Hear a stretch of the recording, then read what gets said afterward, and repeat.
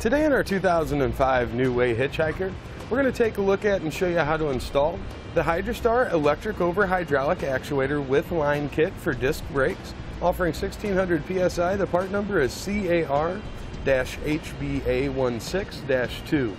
Now here's our Hydrastar brake actuator installed.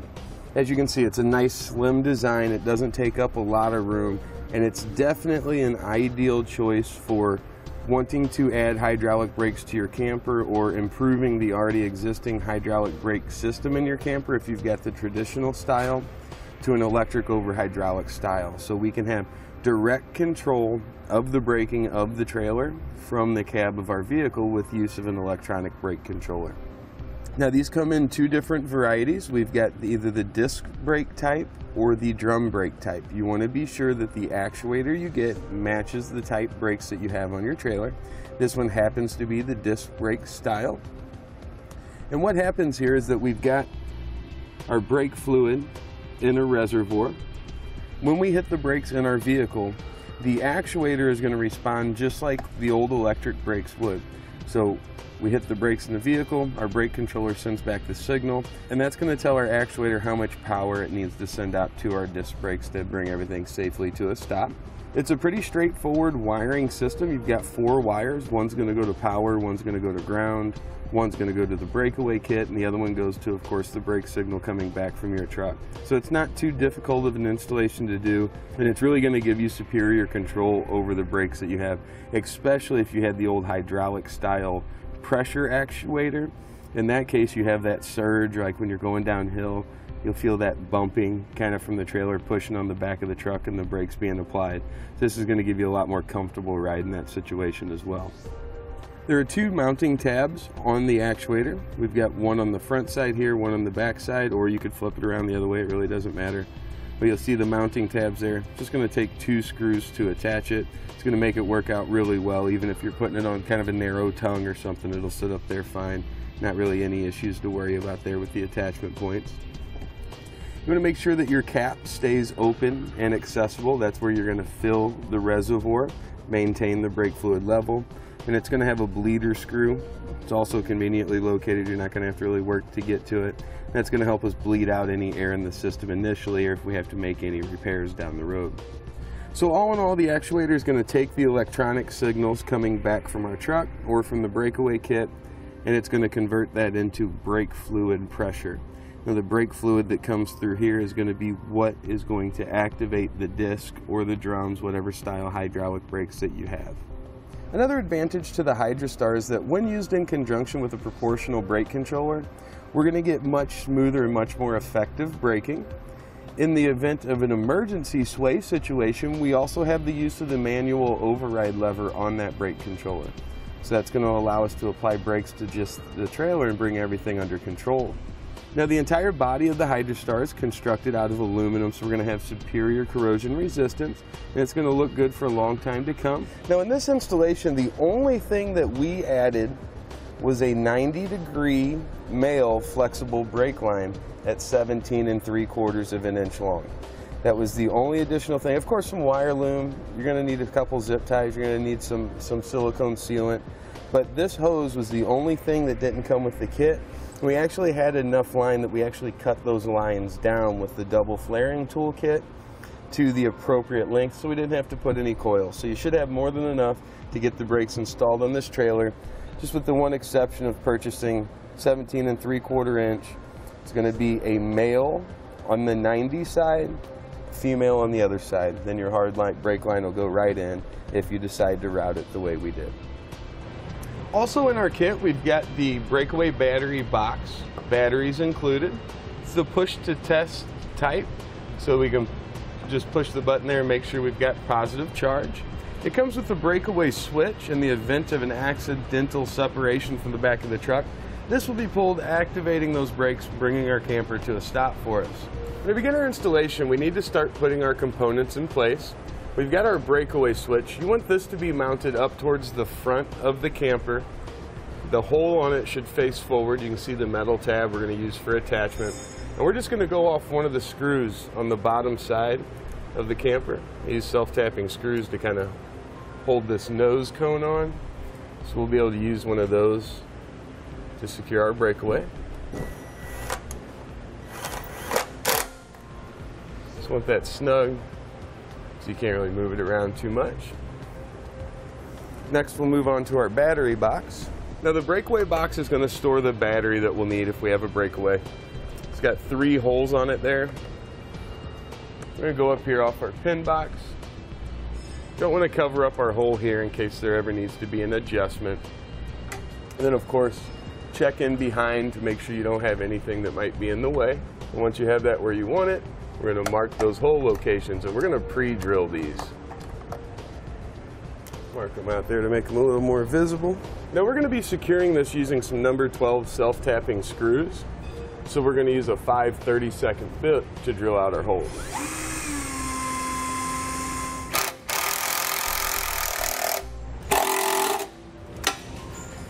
Alright, now we're going to use a little bit of electrical tape just to come down a little bit away from our breakaway switch and from our breakaway battery. This kind of helps to clean up the look of it a bit. Then once we have all of our connections made, we'll kind of tape it all up to make it look real nice. Alright, that should be good for now. Now we're going to get our actuator installed. As you can see, it's a pretty narrow style actuator. It's going to give you a lot of options as far as where you can mount it. Two of the biggest things that you want to be concerned with is that the material you're mounting it to is going to be nice and solid, and that you can access the cap here to fill fluid. We're on the left side of the camper, or the driver's side, what would be the driver's side of the camper. We're in here right behind the battery box. This is going to be your first main basement door behind where the city water fill is. Got a panel here. We're going to remove this panel, just held in place with some hook and loop material. And you'll see in behind that we got a pretty nice open area here. We're going to utilize this area right here to mount the actuator. Just like that. It's just important that we keep it inside of the hook and loop. So it has to be behind this, has to be inside of that, and it has to be inside of that. So looks like that'll be fine. And that's also going to put our wiring right up here where we can conveniently make our connections and route it up towards the front of the camper with the rest of the wiring. To get it in position, we're going to use a couple of number 12 self-tapping screws. These are going to be a little shorter than what we used on the front, and we're going to secure it right down to the solid floor. This is going to be where your brake line is actually going to run in. We'll be going right down through the floor here with that. Just so you kind of have an idea, you don't want to block that when you mount it either.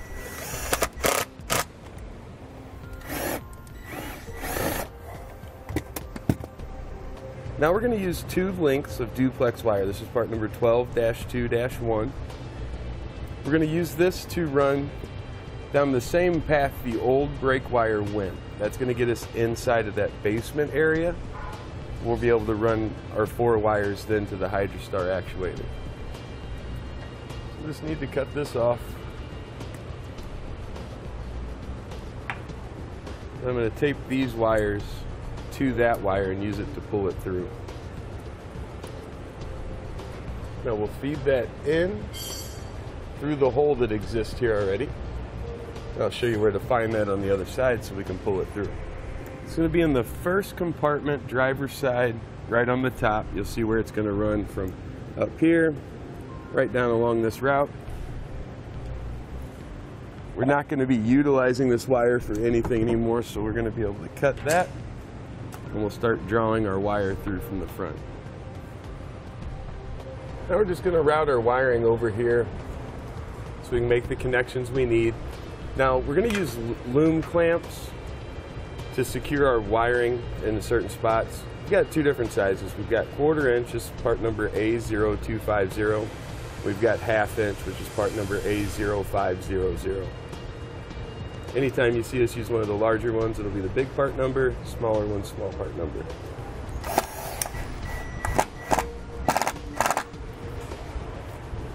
Now, since my wires are very similar, I marked one before I pulled it through. We're going to be using the one without marks as our black and white wire from our Hydrastar.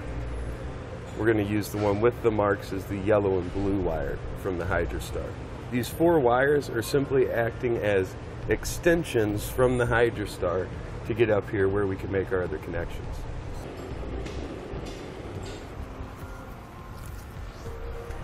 Now we'll just bring our wires back here so we can connect them to the wires off our Hydrastar actuator. I like to run with any factory loom. Like there's this wire loom up here. It's already got loom hangers on it, so it's a good opportunity just to use those points to support our wire. I'll use a few zip ties just to zip tie these off nice and securely. Wire loom that runs right down here, we'll use that, and that'll allow us to get back to our wiring. Now we'll determine how much of our wiring we're going to need to make our connections here. Looks like that should be a good length. Now this one that I'm messing with is going to be the one that has the yellow striping, so we're going to treat this as the yellow and the blue wire. Just want to cut the sheathing off the outside of it there. Don't want to do any damage to the actual wires.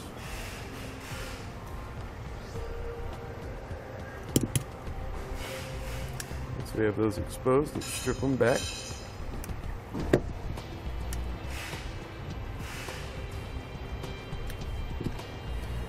We're going to add on a couple heat shrink butt connectors, part number DW05745.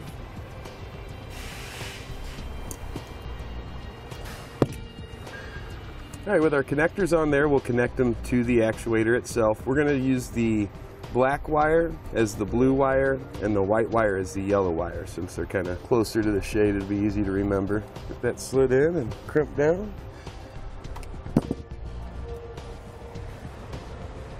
Now we're going to do the same thing for the other wire. Same connectors, just going to do black to black and white to white.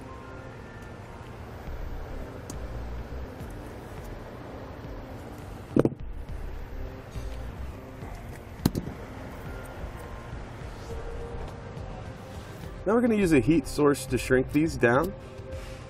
You can use a mini torch, you can use a heat gun, or like we're using a lighter here.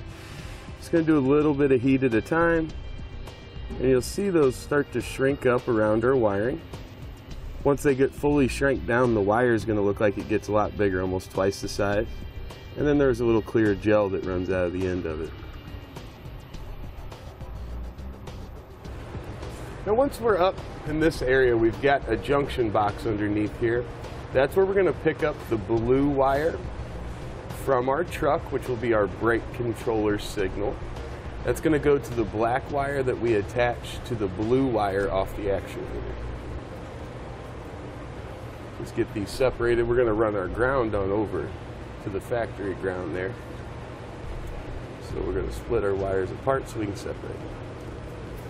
We're just going to use a little bit of tape to clean this up. We can tape this up all the way to about that point. We'll use a 1/4 inch bit driver. We'll pull this cover out of the way.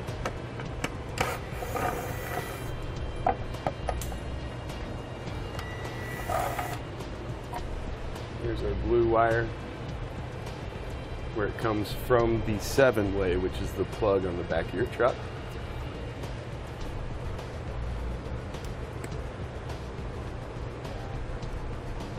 We'll strip the end of that off, cut off our blue wire from the actuator. Strip that back. Then we'll use another one of our yellow butt connectors to connect them together.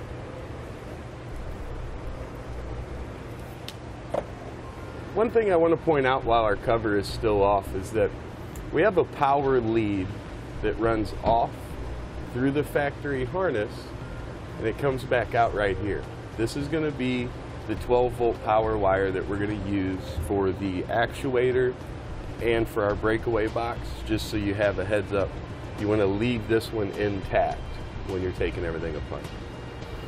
Also, if you have any wire nuts in here, replace them with a heat shrink connector. Wire nuts just don't really hold up to moisture and things like that we usually get here on the front of the camper. Now we can get our cover put back into position to cover those couple connections. Just going to replace the same hardware we removed the first time.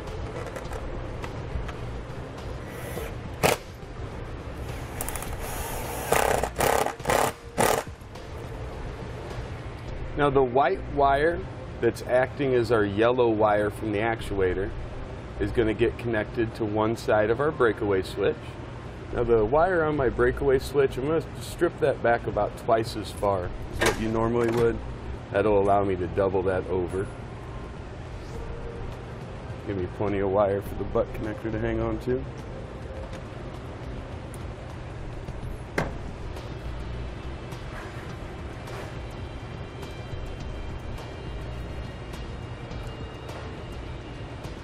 Now we'll separate out our other two wires here. These are the actual black and white wires from our actuator. I'm going to bring these three wires, after I tape them up, over the top of that angle steel. Start making our connections. We'll get the end of those stripped back on each one. Now we'll connect the blue wire from the breakaway switch to the blue wire from the breakaway box. For this connection, we'll use DW05744. Same principles apply to it, it's just going to be a little bit smaller connector.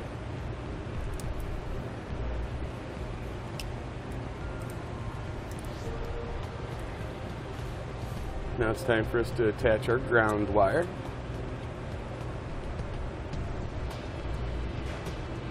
So we're going to add the one from our breakaway kit and the one from our actuator into the same side, and we'll make just a short jumper so when we have this taped off we can bring it to this connector. Now to make that connection we'll use just a ring terminal. It'll be a 5/16.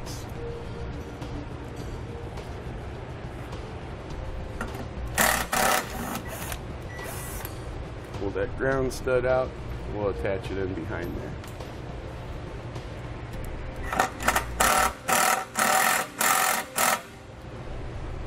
Now I'm going to bring the 12-volt power wire from our vehicle over. We'll get it trimmed off, and we're going to splice it together with the black wire coming from the breakaway kit.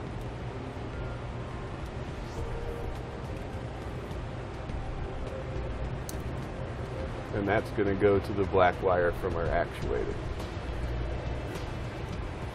Now we'll get all of our connectors heat shrink. We'll get some tape around there to clean up the look.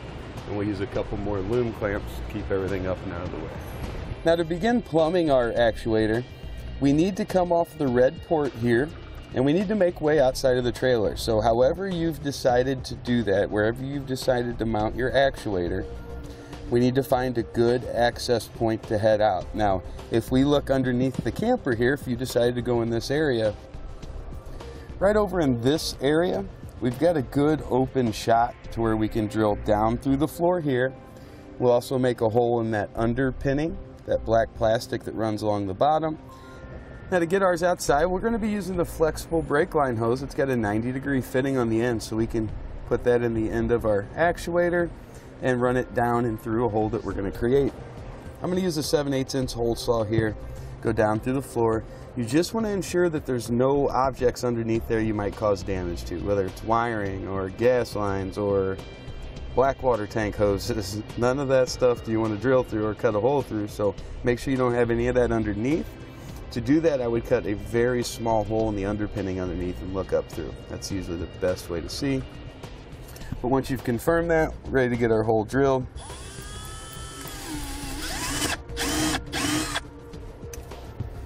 Carpeting out of there first, and we'll go through the wood.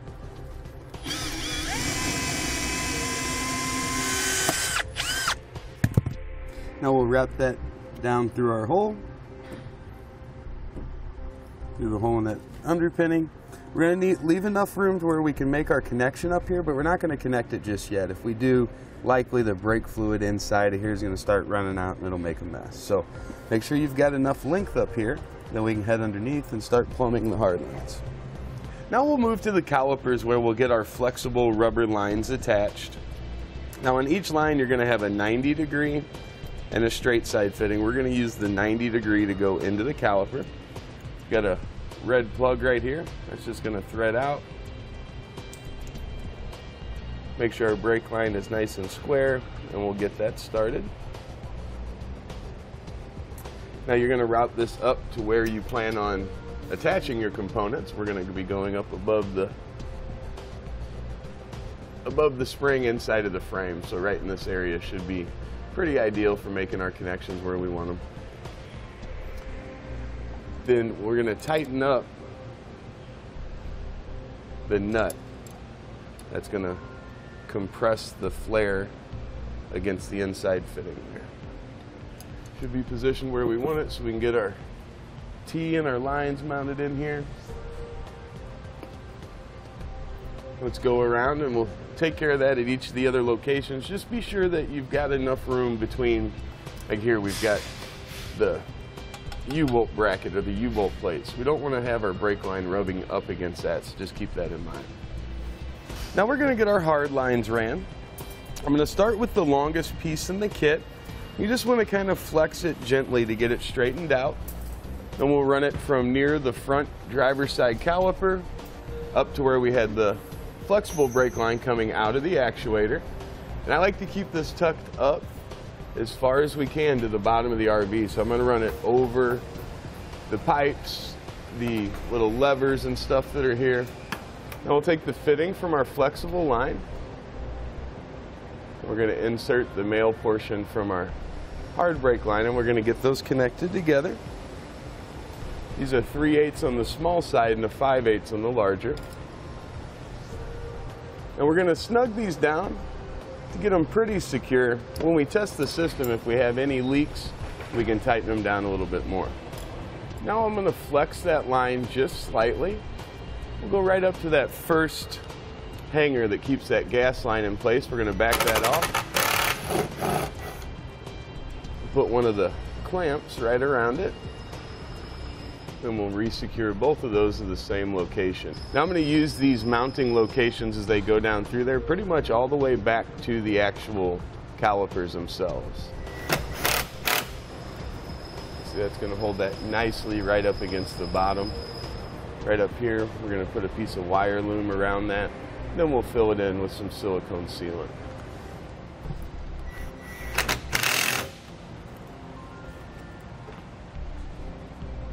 Once we get back to this area, we're going to put a small bend to bring it up, and then we'll put another small bend there to kind of keep it straight.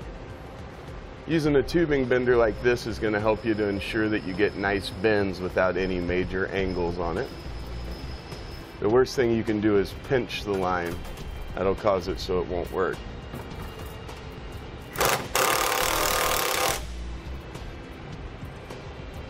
Now here at the first caliper, I'm going to bring that rubber line, or that flexible brake line, up over the gas line. And we're going to anchor it right over here. When we're using the flexible line, we'll use the slightly larger loom clamp.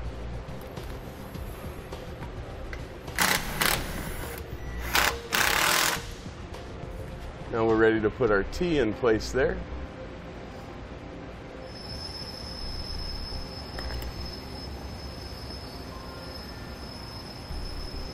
Now we'll bring our hard line right up to our T here.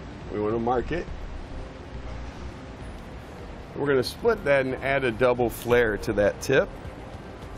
If you don't want to do the double flare, you can make coils that will come down and take up the slack. You just remember, closest to the actuator is going to be the top of your coil. Closest to the brake caliper will be the bottom of your coil. Now, if you do have a need to make a coil, if you're not going to be cutting your lines, basically we just want to use our tool. Just keep working it, and you can make some nice little tight coils. Remember though, we don't want to bend this so it's restricted. You can see how that's still nice and open. It's just bent, and you just kind of keep working that around.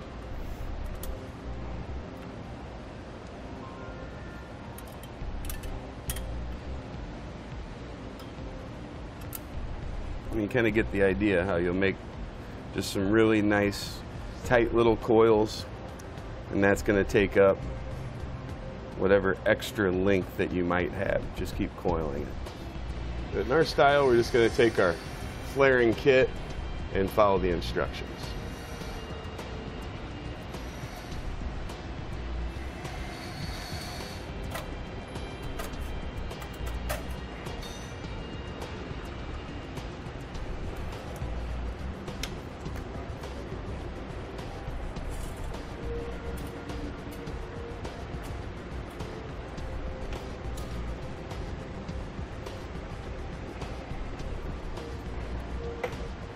Now with that flare done, we can add that into our T.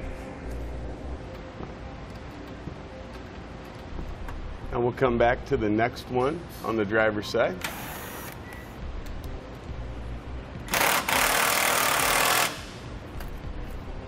Now in this fitting, we've got a union, which is just going to be a straight pass-through. So now we'll get our next brake line measured and either coil and attach it, or use your double flare tool and make the line the appropriate length.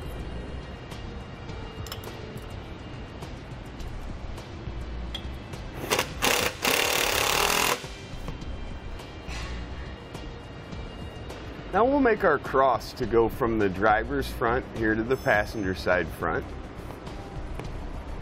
We've got a T to go in that forward location. That's taking the place of the four-way T that we used on the driver's side.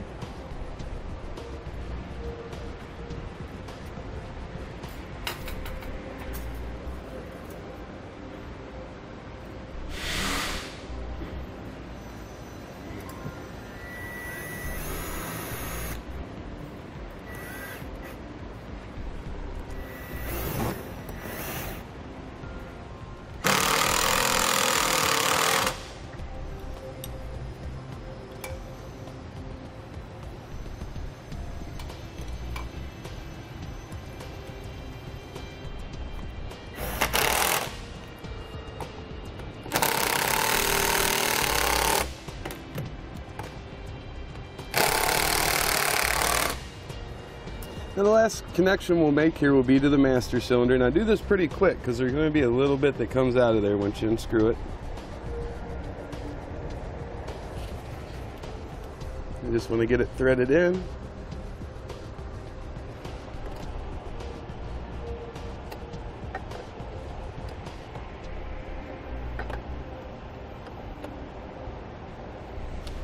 Just like that. We'll put a little wire loom around this top edge too to protect it.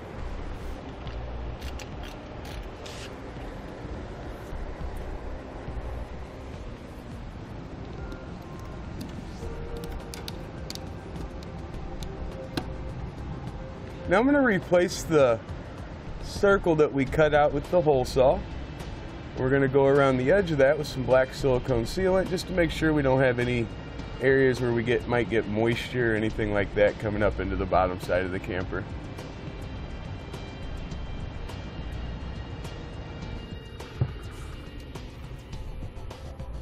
Now you want to grab some fresh unopened brake fluid. We'll start bleeding out the system. We're going to start with the actuator itself. The bleeder screw for it is right here. But first step is going to be make sure we got plenty of brake fluid in the unit itself. Now for a bleeder bottle, we're just going to use an air line that fits over the top of the bleeder valve. I'm going to run that into a bottle. We've got a little brake fluid there at the bottom so we can watch bubbles as they come out. Once the bubbles quit, we'll know we've got the actuator bled. Going to place that up there so we can see it. Going to hold that down over the top. All right, go ahead. You'll hear the actuator humming there. That means it's building pressure. And we'll just loosen that screw. You can see the air bubbles.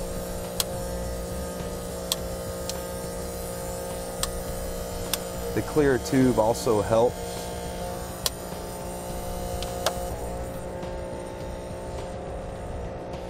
All right, go ahead and put it back in. All right.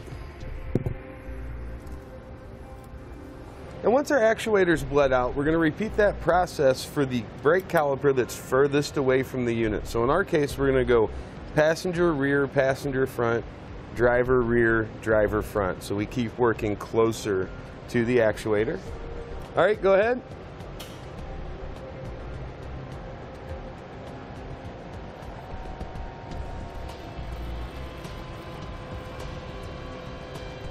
Okay.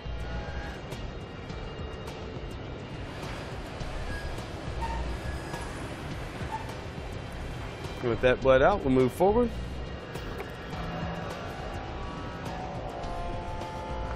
Okay.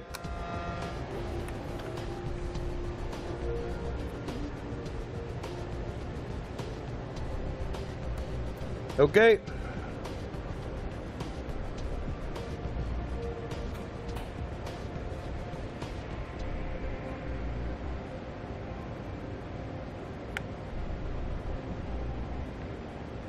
Okay, hold it. Now with that installed, we'll just put our panel back in. That'll keep it nice and protected. We won't have to worry about it.